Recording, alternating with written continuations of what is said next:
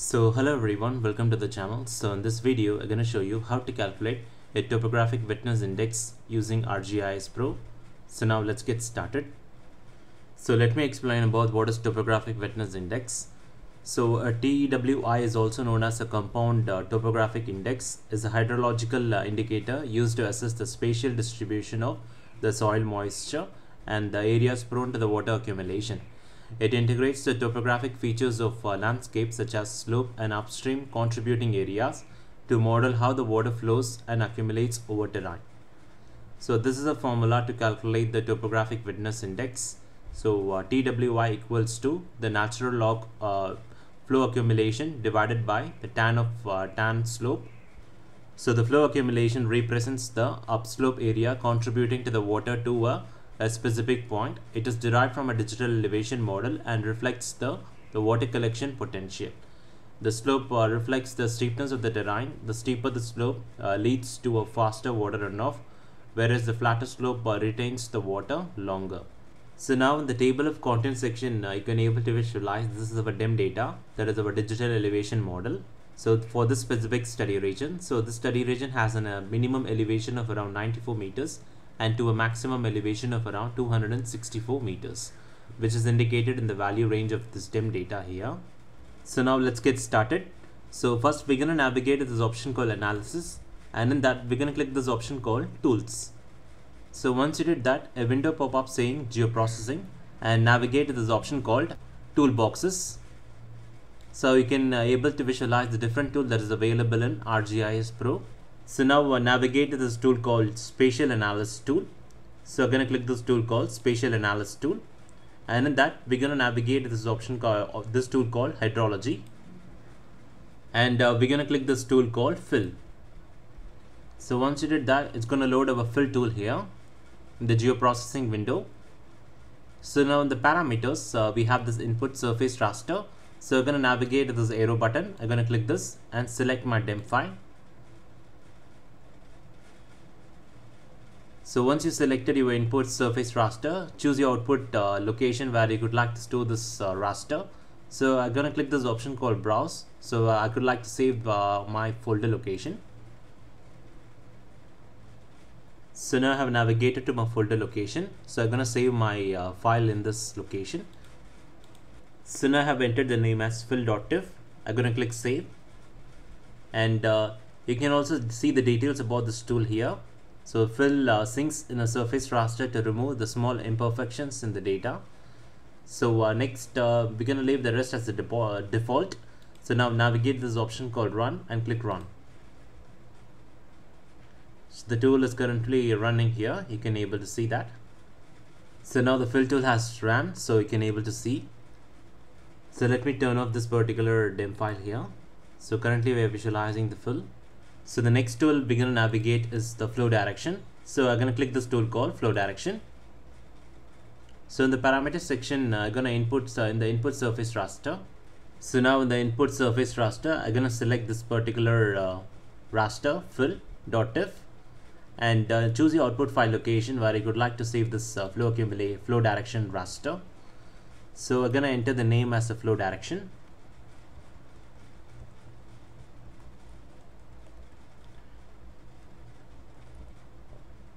So now I have entered flow direction.tif. I'm going to click save, and now navigate this option called flow direction types. So we have 3 different flow direction types. So I'm going to select D8. So you can also see the details about this particular selection flow direction type. So D8 assigns the flow direction based on the D8 flow method. This method aligns the flow direction to a steepest downslope neighbor, and this is the default flow direction type. So you can also take other methods. So now I've selected the flow direction type to be D8, and now leave the rest as default, and I'm going to navigate to this option, click run. So now we have our flow direction raster completed here, so you can able to see.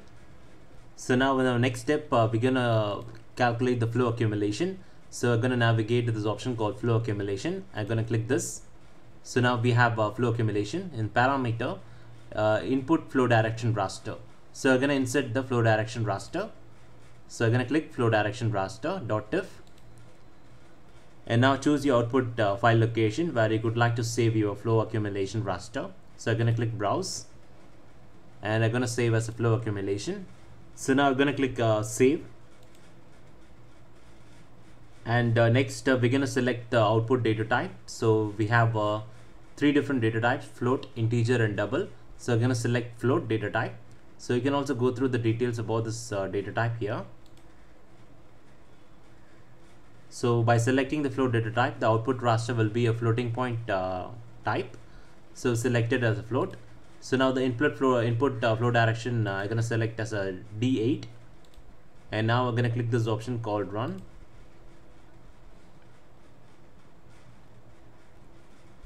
So the flow accumulation raster has generated. So we can able to see here the flow accumulation completed. So now we have our flow accumulation raster. So now we have managed to create a flow accumulation raster. Let me get back to our formula.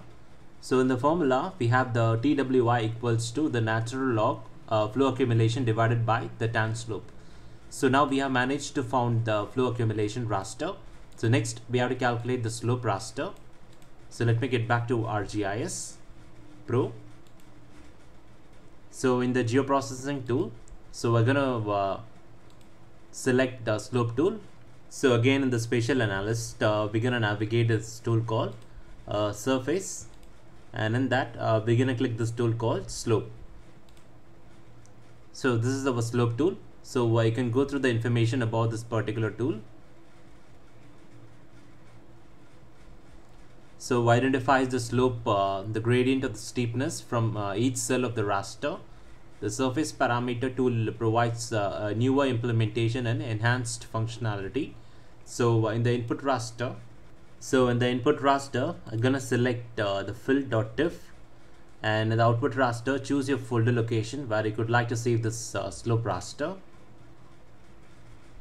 So now I have entered as slope.tif, and I'm gonna click save, and choose your output measurement to be the degrees. And you can go through about each of this method. For example, the degree, which represents the inclination of slope, will be calculated in degrees, and the percent rise, the inclination of the slope will be calculated as a percent rise, also referred to as a percent slope. So it basically determines the measurement units of the output slope raster. So we are selected in degree, and leave the rest as default. And now leave the rest as the default, and the Z factor is default as 1, and we're gonna click this option called run. So now the slope has ran, so we can able to see this is our slope raster. So now we have managed to calculate our slope, and however, to calculate the topographic wetness index, we need our slope in radian. So we need to convert the slope into degrees to radians. So now we're gonna open the raster calculator. To do that, I'm gonna navigate to the search section here, and I'm gonna enter as raster calculator.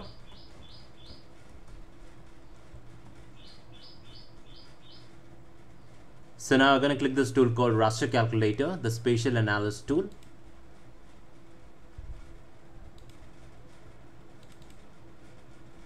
So this is a raster calculator. Let me expand. So now we need to convert the slope to a radians. So we're gonna select the slope raster. So to convert from degree to radians, you need to you need to multiply the value in degree by what by the pi over 180. So to do that, we're gonna show you that. So now I've entered equal sign here, and I'm gonna select pi, and I'm going to select this particular one, pi, and I'm going to close bracket it, and I'm going to divide it by, so I'm going to divide it by 180, and I'm going to click enter. So this is the value to convert degrees to radians. So you can able to see that. Let me zoom in. So I'm going to copy this particular value here. So now I'm going to navigate to ArcGIS Pro. So I'm going to enter a multiplied sign here, double click, and I'm going to paste this particular value. So in this way we are converting our slope in degrees towards the radians. So now choose your output file location where you could like to save this. So we're going to enter the name as slope radian.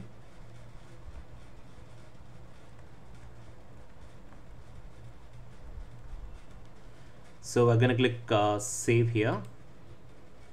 So we're going to click run. So now we have managed to convert our slope raster from degree to radians. So we have this raster here.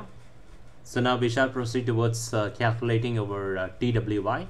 So we have our slope accumulation and the slope and slope raster in radians.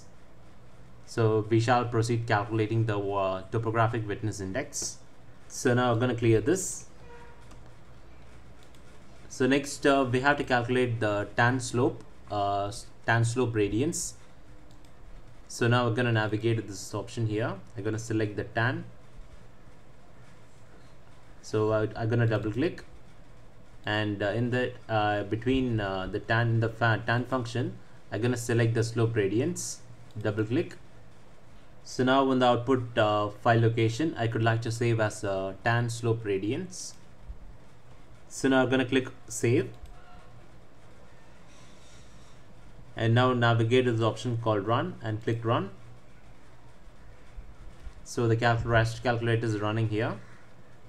So Raster Calculator has ran here. So we have our tan slope radians. So now to calculate our topographic wetness index, we have calculated the flow accumulation raster, and also we calculated the tan slope and radians. So let us calculate the topographic wetness index. So I'm going to use the raster calculator again. Let me remove this. So now we have to select the natural log. So now I'm going to select the natural log, double click, and in that I'm going to click the flow accumulation raster. So we're going to double click the flow accumulation raster, and we're going to divide it by the tan slope in radians. So we're going to divide it by tan slope radians. I'm going to click this. Now choose your output file location where you could like to save the topographic wetness index. So we're going to enter as topographic wetness index .tif, and I'm going to save. So now we have entered according to our formula. That is our flow accumulation, natural log flow accumulation divided by the tan slope in radians. So now click run to calculate the topographic wetness index. So now we have managed to calculate our topographic wetness index, that is TWI.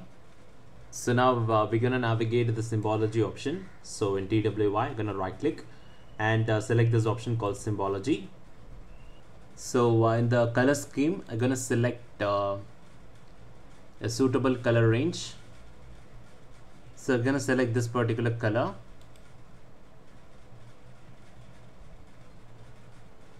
So now we're going to turn off other layers here. Let me turn off other layers.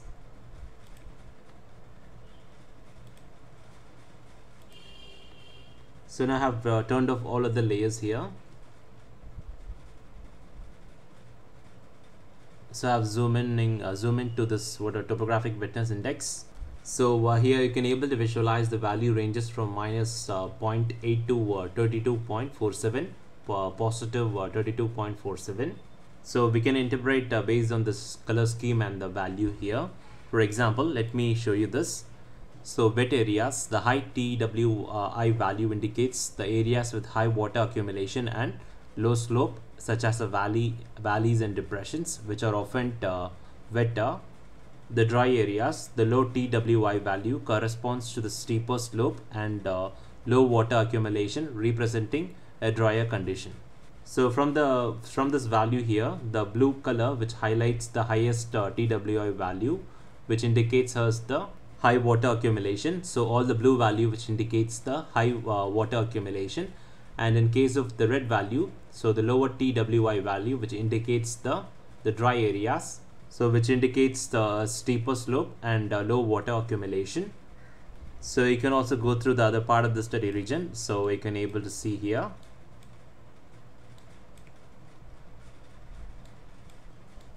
So all the blue areas which indicates the high water accumulation, and all the red areas which indicates the low water accumulation.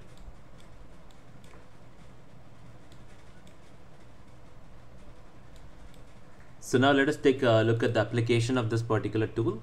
So this application of using the TWI, identifying the wetlands and waterlogged areas, and modeling soil erosion, runoff and hydrological processes, and supporting agricultural, ecological and flood risk assessment.